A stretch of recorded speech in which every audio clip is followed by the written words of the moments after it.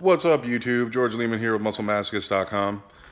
You guys have been liking the last videos apparently, so I'm going to keep making more because I really enjoy making them. I really like talking about this kind of stuff.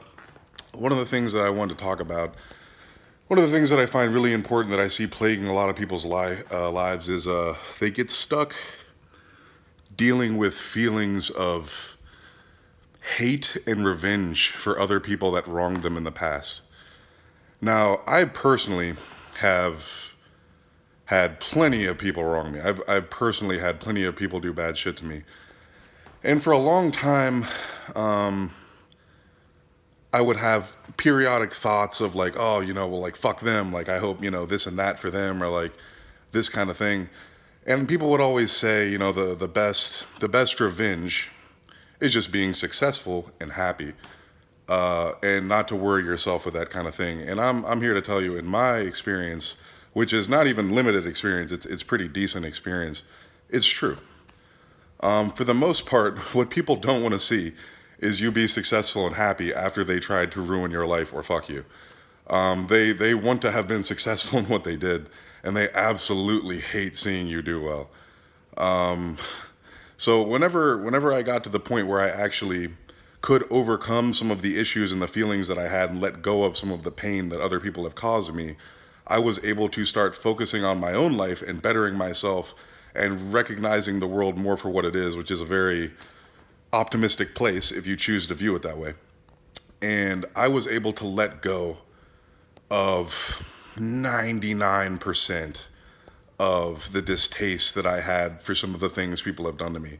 As a matter of fact, I actually now view some of the worst things that people have done to me as some of the greatest blessings, because the things that they taught me were absolutely incredible, and the person that they built me into is practically indestructible compared to what I used to be.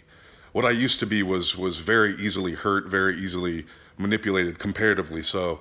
It takes a great deal of pain to learn how to deal and cope with a great deal of pain, and the more you deal with it, the stronger of a person you end up being, unless, of course, you allow it to hurt you forever by never letting it go, by hanging on to it, and by hating other people and wanting bad for them. Because the only thing that you're doing when you hate other people and want bad shit for them, you're just experiencing the pain that they caused you, and then you're trying to outwardly project it into the world in a completely useless way because you're the only person experiencing it.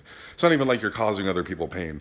And if you're unfortunate enough to actually have gone out and tried to cause other people pain, you realize how anxious and full of regret that makes you feel.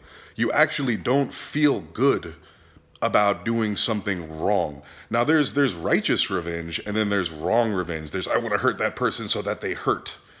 No, that's not what you want to do, because that's actually going to come back and fuck with you as well. And guess what? The evil pieces of shit that tried to fuck with you in the first place are just going to be reminded of you, and it's going to bring you back into their line of sight, and they're probably going to try and do more bad shit to you in the first place. So instead of letting that person know that they've still got you and they're still bothering you, quite literally just focus on yourself. Quite literally you should even have time to focus on fucking losers that are focusing on you and trying to hurt you. You should be so busy trying to build up yourself in your own life that you don't even have time to sit around and go, they got me and I hate them, because they're not worth your fucking time, to be honest with you. If you're spending all your time trying to do right by yourself, how do you have time to even remember the negative feelings? You start to forget the negative feelings altogether, but the only thing you retain from it is the life lessons.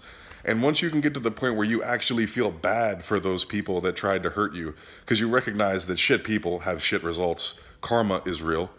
A friend of mine was the head of a Buddhist church, and he went and saw a monk that was like 100 years old, way up in some fucking mountain somewhere. And what that monk told him was, karma isn't magic. Karma is fucking common law. Karma is common sense.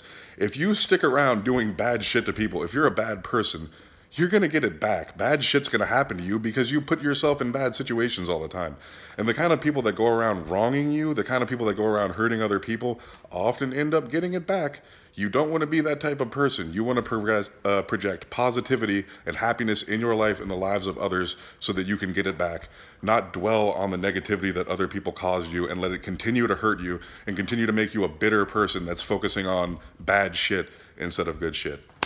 As always, guys, don't forget to like, share, and subscribe.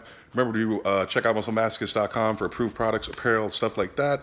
And stay tuned for more videos like this one and probably some training videos as soon as I get someone to hold my camera. Peace.